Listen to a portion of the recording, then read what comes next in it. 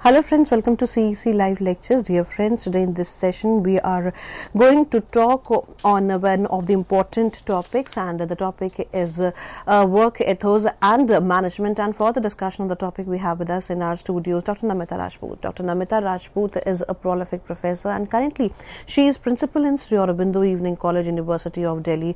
Dr. Rajput has immense experience as well as immense knowledge too, and through her we always get in-depth knowledge on various issues and topics.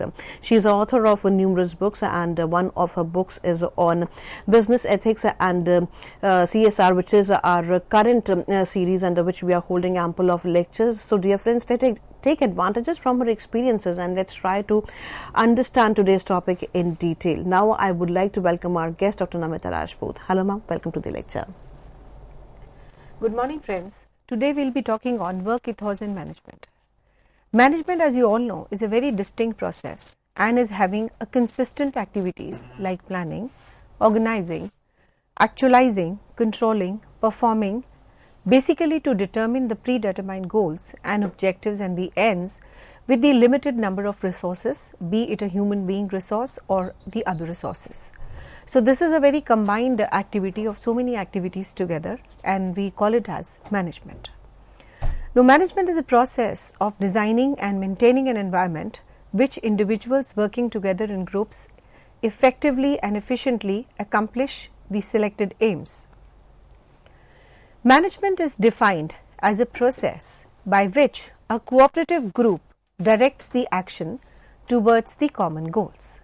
Not only this, every organization at every level needs a management, be it an organization as small as a family, a temple, church, or a bigger organization like a school, college, universities, business houses, and even the government. So basically you have observed here that it is not an individual activity, it is a cooperative activity wherein you envelop all the people who are working in an organization together, direct them for a particular task to accomplish the particular goals and objectives in a limited number of resources, living as well as non-living resources together.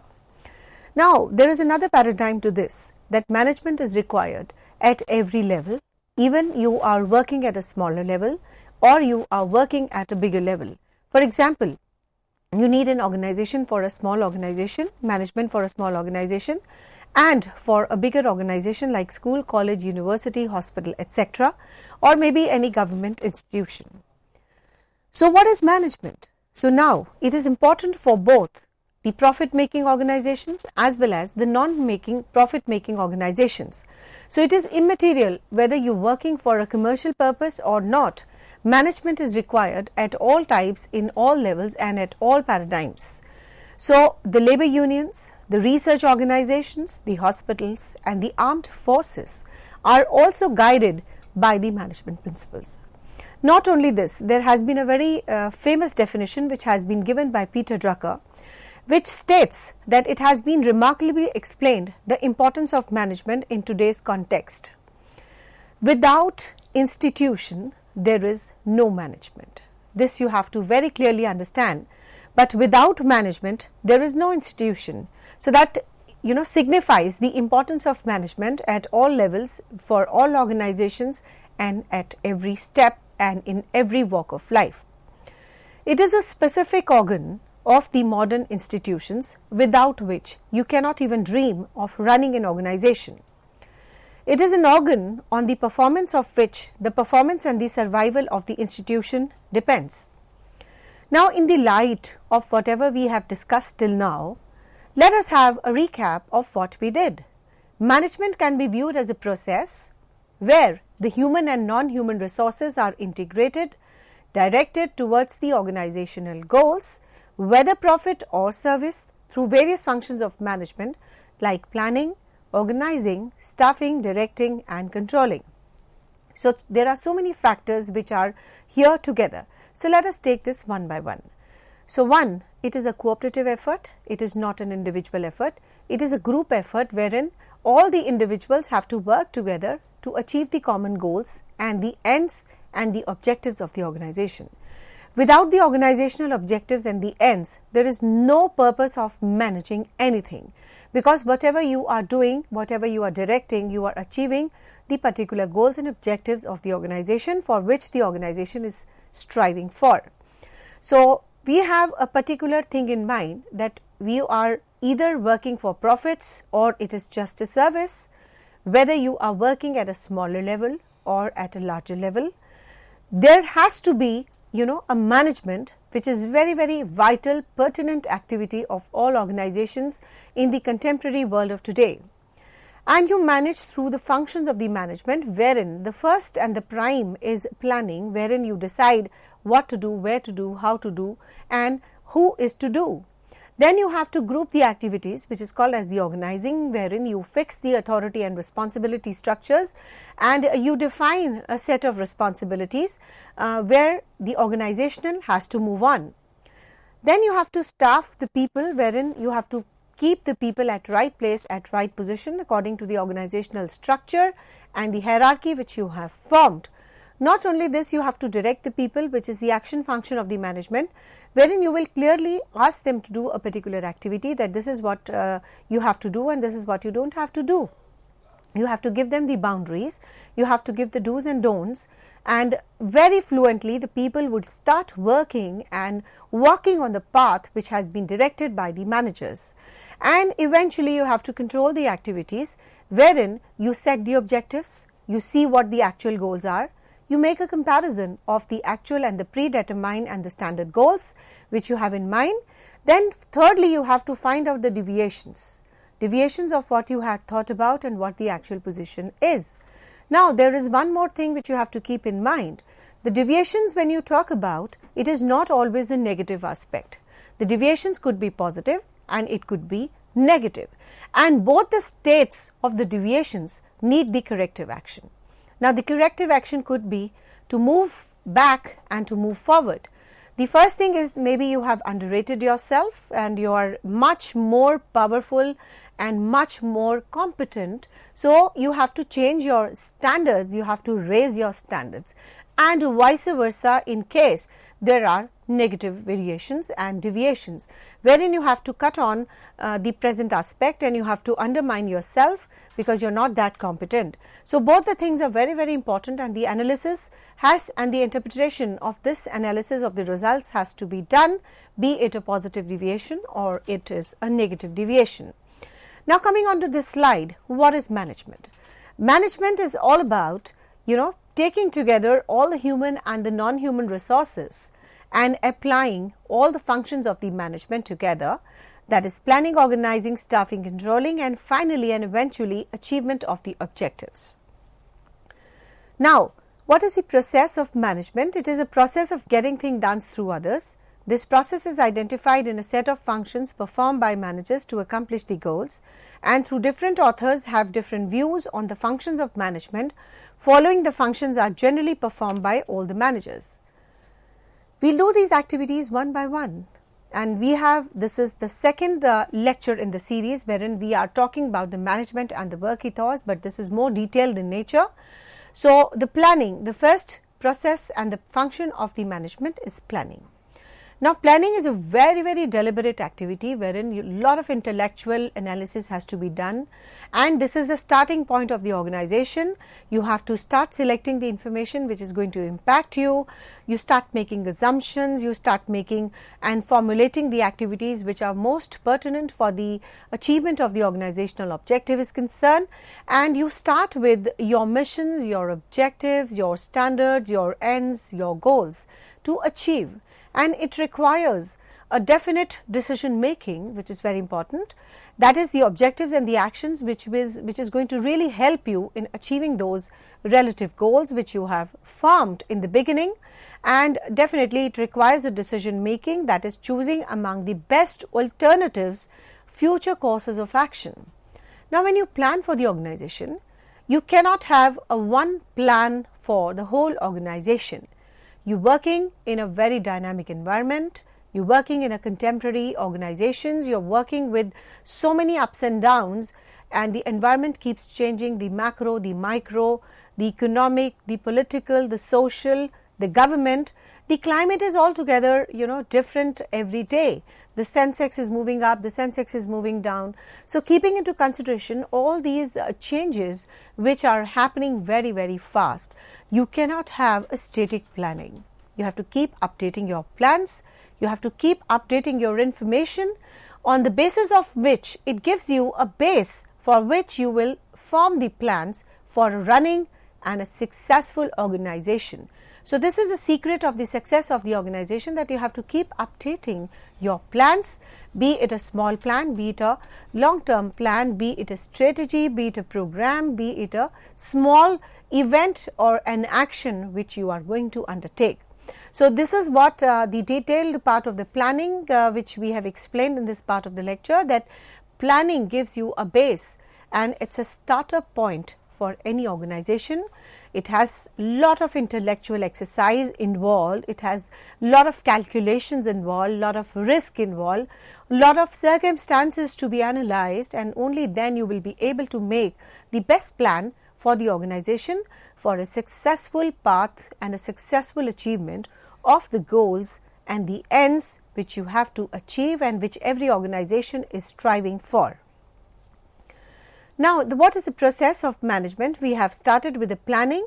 Now, you have to keep this in mind, that planning is done at all levels. We have 3 levels of management: the lower level, the middle level and the higher level. Planning is very, very important and is done very, very meticulously, very, very diligently at all levels, be it a lower level, middle level and a short level. The planning, in simple terms, is setting the targets or the objectives to be achieved, devising the ways and the means to achieve them, and of course, the selecting the best action out of how to achieve these goals. Now coming on to a second function of the management. This is called as organizing. Organizing is basically formulating a structure of authority and responsibility and accountability. Now what is an authority? Authority is a decision-making power. Responsibility is an obligation to do work. Now both the things have to be in balance with each other. If the authority is more, there are chances for it to be misused. If the responsibility is more, then you have a chances for being frustrated at your levels, because you're not getting any power to take decisions. You just have the obligations to do work. So as far as the diligent action is concerned, intelligent action is concerned, there has to be a parity between the two. That is the authority and responsibility structure. It should not be loosely held. It should be firm. It should be very, very clear that what has to be done by whom, and what are its premises, what are its boundaries, who is responsible for what, who is responsible for taking decision making. Now there are few things which are very, very important and needs a mention here, that authority can be delegated at a lower level, wherein the superior transfers the power to take decision making at the lower levels, whereas responsibility can never be delegated. Whosoever is responsible for whatever job will be his only, whether the work is done by X or Y, but finally and eventually the responsibility pertains to that individual wherein who has been assigned and designated the responsibility to that level. So it cannot be delegated. So you have to what? You have to identify, you have to group the activities, and of course the grouping of the activity is very, very necessary to attain the objectives, assigning each grouping to a manager with the authority necessary to supervise it. Now coordinating. Now coordination is the essence of management and it is very, very important. Coordinating the activities horizontally, that is at the same and the similar organizational levels. The vertical, for example, the cooperative headquarter divisions and departments in the organizational structure. Organization is a structure and a process by which a cooperative group of human beings allocates its task among its members, identifies the relationships, integrates its activities towards the common objectives. Now comes the third important function of the management.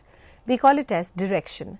Direction is telling the people what to do, how they have to see their abilities, how they have to assign to the best of their abilities. So it's an action function of the management, and perhaps the only action function of the management, wherein you have to just tell the people that this is what you have to do, seeing their ability.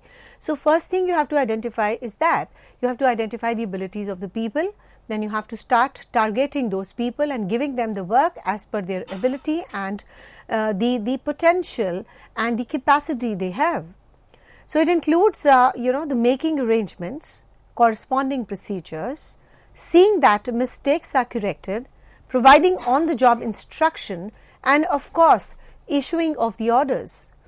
According to Uwick and Brick, the directing is the guidance and the inspiration, the leadership of those men and women that constitutes the real core of responsibility of the management. Directing is thus activating. It is bringing the plans into action by motivation, communication, leadership and supervision. So, these are the four most vital aspects of direction. That is, you have to really motivate your staff, that is, they start working. So, instead of transaction, you must have a transformational approach, wherein the people start working from their heart and soul. They are not doing the activities for the heck of it, but they are putting their heart and soul to uplift their own standards, and they work in a very motivated format. Then you have to have a communication, which is definitely very, very important. The communication can be upward, downward, horizontal, diagonal, whatever. But communication has to be very, very clear. Unless and until the orders, the directions, the overall bylaws are communicated in a very clear and pertinent manner, people will not understand what their specific roles are about. So, communication has to be very, very effective.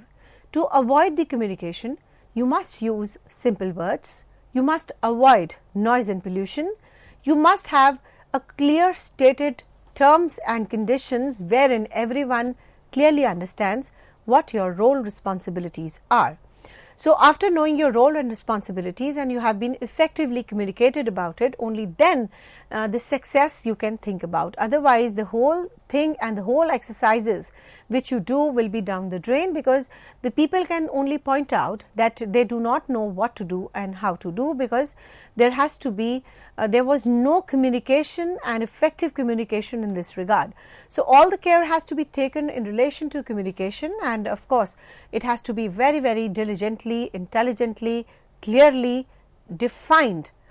Not only this, you must have a good leadership also. The leaders can do wonders, they can lead, they can prove a very simple path, they can show their subordinate that this is what the clear path is all about, and if you follow this route and if you follow this path, the things are going to be, you really wonder. So, the next is your supervision. You have already motivated them, you have already communicated what their role responsibilities are, you are having a good leadership also. Now is the time to see and supervise that whether the subordinates are working as per the rules and the regulations and the bylaws and the communications which have been done to their levels or not. If the supervision is a very close examination, wherein the role responsibilities, the functions, the duties and the task which has been done by the subordinates, you are checking it whether they are doing as per the rules, as per the standards, as per the plans or not. If not, then you have to identify them, you have to clearly spot that where the lapses are, because the lapses can really make your organization a Titanic organization.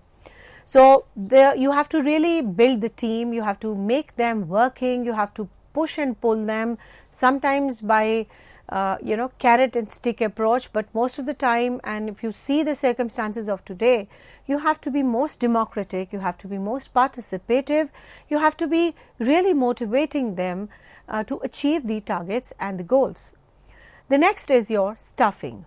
Staffing means identifying the human resources needs, filling the organization structure, keeping it filled with the competent people. According to Messi, the staffing function includes the process by which the right person is placed in the right organizational position. Now, what is according to the Messi, the staffing function includes the process by which the right person is placed in the right organizational position. Now is the controlling part. Control is a process that measures the current performance, guides it towards some predetermined goals.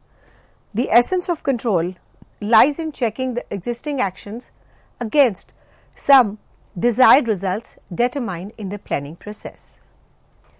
Controlling is determining what is being accomplished, that is, evaluating the performance, if necessary, applying the corrective measures so that the performance takes place as per and in accordance with the plans. Now, this is a very important activity and every student must understand the role of this particular functions, that is controlling. Controlling gives you a quick results that what you have planned, whether you've achieved it or not. That is, you compare the actual performance, the standard performance, find out after a comparative analysis the deviations, the plus and minus, and you see that why the performance is falling, why the performance is increasing. So, you have to undermine all the corrective actions, you have to take all the corrective actions in this regard, so that in future there are no problems and you are able to achieve the organizational goals at par excellence. Now, coming on to a vital part, that is the management process and ethics, because we are working on the management ethos. So, let us now concentrate on the close relationship between the management and the work ethos, that is, what is the management process and ethics. Now, business ethics is now a complete management disciplines. There are specific courses in this regard. People are trained to understand the ethical view and the ethical lenses which are attached to every business activity.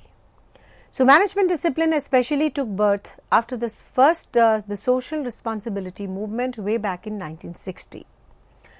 In that decade, there was a lot of awareness in relation to social awareness movements, raised the expectations of the business to use their massive financial and social influence to address the social problems such as poverty, crime, environmental protection, equal rights, public health and improving the education. An increasing number of the people asserted that because the business were making profits by using the country's resources, they own it to the country to work to improve the society. Many researchers, business schools, managers have recognized this fact and have replaced the word stockholders with the stakeholders, meaning to include the employees, customers, suppliers and wider communication. So, when you talk about the corporate social responsibility, way back in 1960, there was a social awareness movement wherein this was, digged out that you must, you are existing because of the society, so you must give them or it's like a giving back to the society because you are earning profits because of the society. You have to take care of each and every stakeholder. So, that is why from stockholder it changed to stakeholders. Stakeholders are all those people who are associated with the business. So, it is the prime responsibility of the business houses to take care of every small stakeholder who is linked and connected and associated with the business activities. So, on a wider parlance, you have to take care of employees, you have to take care of suppliers, the creditors, the production in charge, the customers, the employees and overall scenario wherein you have to even take care of the exchequer of the country, that is the government sector, so that you are able to take care and complete all your obligations which you have for the society at large. This emergence of the business ethics is similar to any other management discipline. For example, the organizations realized that they needed to present a more positive image to the public, and so the discipline of the public relations was for both. Organizations realized that they needed a better management, their human resources, and so the discipline of the human resources was born. As commerce became more complicated and dynamic, organizations realized that the dealing supported the common good and did not harm others. So the business ethics was born. About 90% of the business schools provide some form of training as far as the business ethics is concerned. Today, ethics in the workplace can be managed through code of ethics, code of conduct, role of ethicist, the ethics committees, the policies, procedures to resolve the ethical dilemmas, the ethical training, etc. Now, this particular aspect gives a very, very clear understanding to the people at large that when you enter this market of business, you must have a clear understanding of the ethics behind it. What ethics is all about, how the ethical dilemmas can be solved, because there are so many situations wherein you feel that you are standing on the crossroads and you are not able to solve, and there seems to be a deadlock. So it is the ethics which will define a common good, doing no harm to others and stuff like this, so that if you apply the ethical lenses to your problems, the decision making would become more and more simple. So it is about all the business schools, all the commerce based applications. There is a concept of ethical training in the beginning wherein you join the sessions of business policies, etc. This training is very, very important and mandatory. Why? Because we are living in a social consciousness world wherein any lapse from the business houses can really be very disastrous for that business house. You can be even wiped out from the playground of the business. There could be a lot of problems which the business can face. There will be a loss of reputation, there will be a loss of sales and turnover.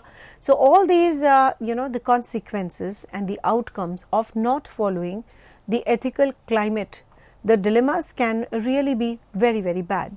So all the more nowadays it is very important for all the corporate houses, all the business houses, to employ those people who have some kind of a training sessions before they join and before they are selected in that organization.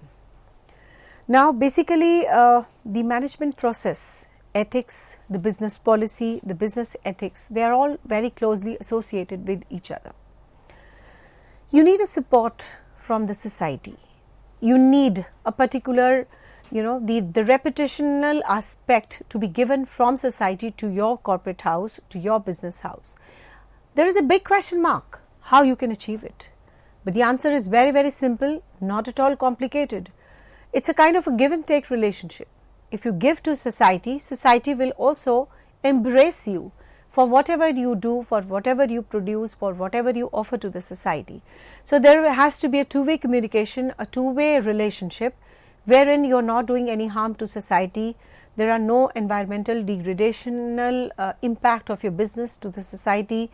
You are taking care of your employees, suppliers, paying taxes in time. So all these things are going to give a good mark to you, good reputation to you, which is definitely long term and is definitely going to give you a lot of fruits for the future. So the management process and ethics, they help you in solving the crossroads activities, the dilemmas and the other decision making problems, because if you apply the ethical lens, the things would be more simpler, shorter, better for the business. Thank you so much. With this note, thank you, ma'am. Thank you so very much for your precious inputs to the lecture. Dear friends, you are requested to be with us as we are back after a short break and we are going to discuss more and more. Till then, keep watching us. Thank you.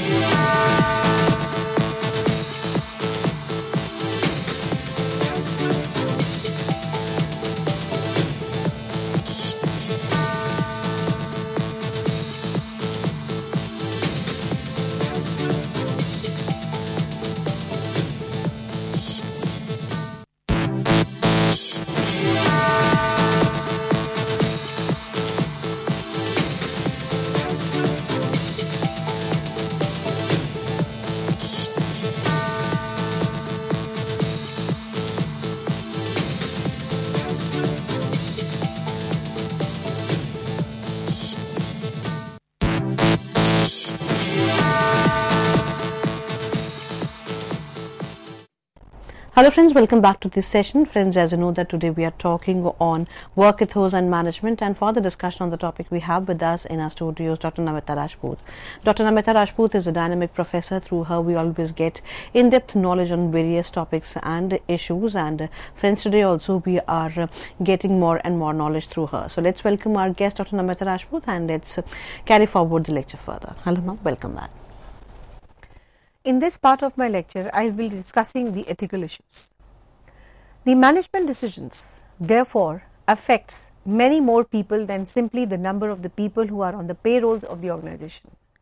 Whatever are the decision making for the business, it will impact, and there's a direct spillover to the society at large, rather than only impacting the people who are working in that organization or who are at the payrolls of the organization. So this is very important concept and has to be widely understood, that whatever are the decisions taken by the organizations like downsizing, upsizing, training, etc., it is going to impact the society at large. Before making a choice to downsize, the managers should ask themselves, how would I want to be treated as if I was in their shoes? Wherever possible, the companies should do as much as possible to avoid the downsizing larger number of the people, but when this is unavoidable, we should try to soften the blow as far as possible. If you made a decision to fire the employees and the right decisions, it should be done in a way that is consistent with the company's values. Managers should deal with the humanity as well as the financial aspects. They should remember that they are disrupting someone's life, that are doing something they don't want to do. When the companies are forced to downsize because of the economic consideration, it is very crucial to keep in mind the human impact. The ethical issues requires the managers to work in a very honest manner. Ethical issues may no bring profits to managers. Managers have to therefore maintain a balance between the ethical, economic and the social aspects of the business. Ethical issues have complex dimensions and are difficult to deal with. Managers must take care of the following while dealing with the ethical issues. There are multiple ethical alternatives. All of them cannot be considered in totality. Managers should maintain a balance amongst them. Ethical issues have mixed results. They may be socially acceptable but not economically feasible. Social and financial cost and revenue must be considered while making any kind of a ethical decision. The ethical decisions and issues do not always result in a positive consequence. So overall, you have to keep this in mind, that when you are talking about the ethical issues, there are so many factors which have to be kept in mind. One, your ethical decisions impact the people at large. You have to keep into consideration the social, economic and other financial implications if you take any kind of a decision making. And definitely there is one more point which is very important to be mentioned here, that even if the decision making is ethical, that does not always be producing the positive outcomes. The outcomes could be negative, the outcomes could be derogative, but yes, they are ethical. So never have this thing in mind that all the ethical decisions which the business houses are taking are positive. They could be negative also. They have their own risk and cost. The managers must be judicious in dealing with them. The ethical issues affect the personal lives of the managers also.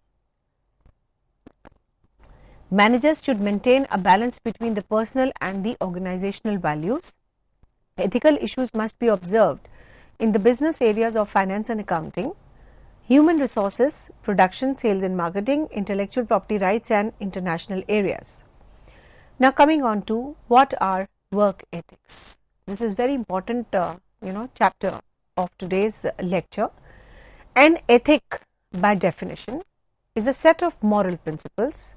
The word is derived from a Greek word ethos, which means the characteristic spirit or the attitude of community, people or a system. Work ethics is a characteristic attitude of a group towards what constitutes the morality of the work. To do good work is a good thing, but when the work ethics benefits only the owners and not the workers, it's not such a wonderful concept.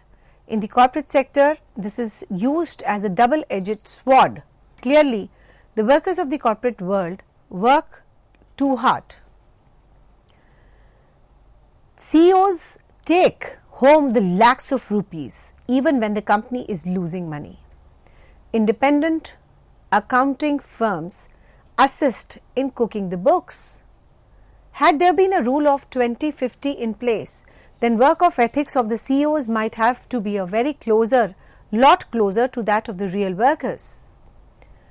The corporate rule version of the work ethics can never be considered to be good thing when anyone's efforts and the work benefits an owner of or employee far more the benefits of a worker. So there is a lot of disparity between what the CEO gets and what the workers get. So we do not consider it a good sign when there is a lot of discrimination between what the workers are getting and what the CEO is getting. The working or anyone, so that the others reap the bulk of the benefits of the work and do not without the willing and enthusiastic consent of the workers, is a misery. Now coming on to what values are. The values are the beliefs that guide the individual actions. They represent a person's belief about what is right and what is wrong. Values lay standards against which individual's behavior is judged. Values determine the overall personality of an individual, the organization, and he is working for developing the values in a person that he should respect his elders, to be honest, fair in his dealings with others, not only develops the personality of the person as an individual, but also shapes the culture of the organization where he is working. These are inculcated in an individual by his family, peer group, educational institutions, organizations, workplace. Values apply to individuals and institutions, both business and non-business. So now, how we can promote the ethical culture in an organization? The following steps can improve the culture for the ethical behavior. 1. Organizational objectives and policies should be very clearly laid down so that every member of the organization works towards these goals in an ethical manner. The behavior of top managers is a precedent for others' organization. The ethical actions of the managers is precedent for others Indian organization. Ethical actions for the top management will promote the ethical culture and behavior throughout the organization. Imposing the penalties and threats for non-conformance to the ethical behavior will produce and reduce the unethical activities of the organization. Formal procedures of lodging complaints will enable the subordinates to report unethical behavior of their superiors to the concerned committees. Educational institutions can offer courses and training in the business ethics to create the conscientious business managers. Now, ethos of Vedanta in management. What is the concept of ethos? The Oxford Dictionary defines ethos as the characteristic spirit and beliefs of community people and the way they react to various problems and situations in life. It refers to a habitual character of a group or a community. Ethos means reputation. Ethos is a Greek word meaning personality, self-character, probably the most preciously reputation. Ethos has more to do with the public image than with the private self. Ethos emphasizes the public because the private cannot be assessed by a reader, audience unless made public in some way. In other words, a person ethos is created through a language and action rather than a pre-existing time, place and action. Put it another way, a person says and does, an audience interprets that the language and the action creates a person's ethos. The spirit of India has always proclaimed an ideal of unity. The ideal of unity rejects anything, any race, any culture. It comprehends all and it has been the highest aim of our spiritual exertion to be able to penetrate all things with one's soul to comprehend all things as they are, and keeping out anything in the whole universe, to comprehend all things with sympathy, love. This is the spirit of India. India is there to unite all the human races. Indian ethos are deep and unseen foundations supporting the superstructure of India.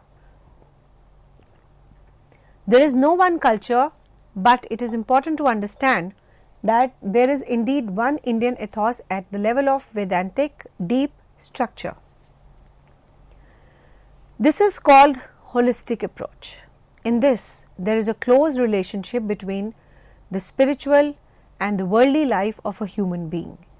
Vedantic ethos is capable of enriching and evaluating the economic and managerial process in the organizations. Following are the features of Indian ethos. Individuals is the focal nucleus point in Indian ethos and is called the foundation and the basis of Indian ethos. If you are good, the world is good. Such a thought ensures the wholesome quality of a work life. Indian ethos emphasizes on the duties, responsibilities. It rarely speaks of the rights and privileges of an organization and an individual. The balance is the keynote of the Indian thought. There has to be a synthesis, a harmony between the dual concept of desire and desirelessness, and between materialism and spiritualism. Divine values are based on wisdom and character and is based on divine values. A good manager must inculcate these values for effective management. Main emphasis is on the wisdom which comes through the experience. What the experience can give you, nothing can be substituted for this. Materialism without spiritualism is not acceptable in the Indian ethos. Such a state of affairs is anartha, that is the devoid of goal. Artha has two meanings of the goals of the human activity and the wealth. Artha Shastra means the science dealing with the wealth of a nation. Dharma should be upheld in all the times while the goals of life Purushastra. It should be achieved through the means which are consistent with dharma. That is, whatever are all activities which we do, they must correspond and in consuance with it should be constituent with the dharma. Indian needs to articulate their own home ground. Artha Niti governed by Indian traditions evolved over several million years from the Vedic times. In an economic system which is governed by the Indian traditional ethos, universal humanism will be governing the economic engine for creation of wealth and dispensation of the wealth for a common welfare. Each society has to draw the lessons on ethics from its own culture, specific areas, its own psychological makeup. It cannot draw the ethical lessons from another society. Hence, the body of knowledge, White derives the solutions from rich and huge Indian system of ethics are known as Indian ethos in management. So, overall there has to be a consensus in this, that whatever the ethical lessons you have to draw from your own society, from your own culture, from your own psychological makeup. No other society can give you the ethos and the related the heritage. You have to draw from your own culture, etc. Hence, the body of knowledge, White derives the solutions from the rich and the huge Indian system of ethics and are known as the Indian ethics of the management. Management is behavioral science and it has to be a culture specific activity. The cultural base of India is the basis of Indian ethos and management. As a country's culture has its root in religion, it draws its lesson from the religions of the land, be it Hinduism, Buddhism or any other. The Mahabharata talks about 4 types of dealing with people. They are most important. The Sam, treating equally, Dam, rewarding, Dand, punishment and Bhed, discrimination. So, in Mahabharata we talks about 4 dealings with how you deal with people, that is Sam, Dand, Dhan, Bhed. One has to judicially use this method in dealing with people. You cannot just keep only the punishments always, or keep rewarding the people always, or punishing them always, or discriminating between them always. So sometimes you have to understand the Sam, that is treating equally, Dand, that is rewarding the people, Dand is a punishment, and Bhed is a discrimination. So you have to keep juggling between them, that what is required and what is most important for each situation to be applied, and you have to keep mixing the types of the strategies which are mentioned in Mahabharata, because you cannot always adopt only one. You have to keep changing, you have to keep juggling between as the situation demands. One has to judicially use these methods together in dealing with the people. According to our scriptures, people are oriented towards three characters: Tamasic, Rajasic and Sattvic. When you talk about Tamasic, that is the simpleton; Rajasic, that is the ambitious; Sattvic, that is the wise. So this is how we conduct 4 types of transactions in 3 types of characters. This is most important, the table which shows the Indian ethos and management very clearly. If you see the methods which is on the left hand side, the first is Sam, Dand, Bhed and Dand. The Sam is a Tamasic, that is it will guide; Rajasic is to inform, and Sattvic is to consult. Dand is reward, empower and recognize. Bhed is to criticize, challenge and silence, and Dand is to control, warn and monitor. So when you talk about the Indian ethos and the management, it is all derived from your own culture, and this is how we have 3 types of characters and 4 types of strategies to deal with the people. There is another example on how we can work with one's subordinates. Krishna tells Arjuna in Gita, it's our duty to kill your enemies for upkeeping of dharma. Analyzing the non-violent strategy of Gandhiji and its root from Bhagavad Gita, the American management guru Chin Nang Chew says, if Gandhi's advisory has been Hilted instead of the honorable British, he would have employed a different strategy. Indian management does not preach morality.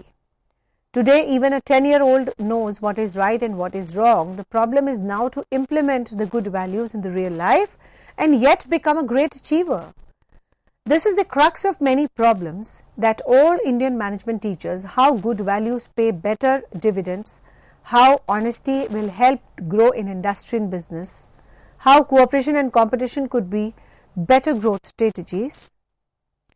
The major business houses that follow the Indian ethos include the Excel Industries, Pune, Yash Paper Mills, Ayodhya, the Clocker Windsor Group, the Vivek Group, Chennai, the Alcraig Foundations Private Limited, Chennai, the Vijay Wireless and Filaments, Mysore, the Manson Piston, Pune, the Nagarjuna Group, Hyderabad, and many more. Over the last 10 years, most of the leading management school includes IIMs have introduced the Indian ethos and the management in their curriculum because it is so wise, so good, derived from our culture, heritage, thoughts and the way we are brought up, that it is really going to be very fruitful if we apply all these activities into our management functions. Now coming on and derive from all this, we have 6 principles of the Indian ethos for the management. The basic principles is each soul is essentially divine. Discovering the divinity is the purpose of the work. Tat Tvam Asi. You are that supreme. Everybody can make himself a Genesis. Aham Brahmasmi. I am immense and I have the potential. I can make the impossible possible. Why work? Atmanso moksha jagat hitaisa. For my personal growth, for the welfare of the world, you have to synchronize your personal benefits, private benefits with that of the public benefits. What is work? Yagnakya karma. Work is to be done with the spirit of yagna, that is the teamwork and the selflessness. Param Brahma Bhyasyu each other, that is a win-win approach. That is what we have to do. We have to give the benefits to the people at large. We have to work with the spirit of teamwork and selflessness. We have to keep sharing your personal benefits with the public benefits, etc. So this is how we have to, we have to be a genesis of our own. Seva plus tyag, serve others, that is give your good to others. The spirit of work. Yoga karmasu, that is the dexterity and the excellence of yoga. The resources, that is the sukshma, subjective factors are more important than sthula factors, objectives and gross factors. That is the small and the minute things are most important than the macro and the bigger things. Subjective factors are definitely intangible, objective factors are tangible and visible. Today there are many professionals and industrialists who are great, but unfortunately suffering from stress, competition, jealousy, psychology, along with the diseases and diabetes. On the other hand, there are many contented and happy, but they are not the achievers, but they are happy in whatever they have achieved. So they are the the contented category of the people. What is needed today is a combination of these two qualities together. One should be a great achiever. At the same time, you must lead a very peaceful life. The IEM can offer this blending, that is the Indian ethos of management. The following description highlights how the management can achieve its results by following the principles of the Indian ethos for management. The spiritual cultures is the basis for the civilization. The science of bringing out the power of self and serving the self in all beings is known as spirituality or a religion. In the language of the Indian ethos, says Swami Vivekananda. Religion is the manifestation of the natural strength, that is, it is the man. A spring of infinite power is coiled up and is inside this little body, and the spring is spreading itself. That is the history, religion, civilization and the progress, but education is nowhere in the world and civilization has begun nowhere as yet. The education will procure more pleasures, more food, more jealousies, hatred of the human races. The competition and mercilessness, cruelty will become a watchword of the day. The knowledge is a power, but it is power of evil as much as the good. It follows that unless man increases the wisdom and in knowledge, increase the knowledge will become increase of sorrow, said the Bertrand Russell. Civilization, true civilization should mean the power of taking the animal man out of the sense life. Swami Vivekananda reminded to Indians a century ago, your spirituality in a certain sense will have to form the basis for the new order of society. Today's spirituality based on training and management is definitely needed at any cost.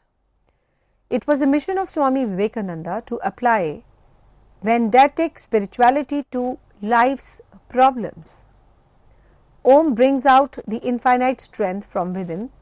Spirituality must be the basis of our education.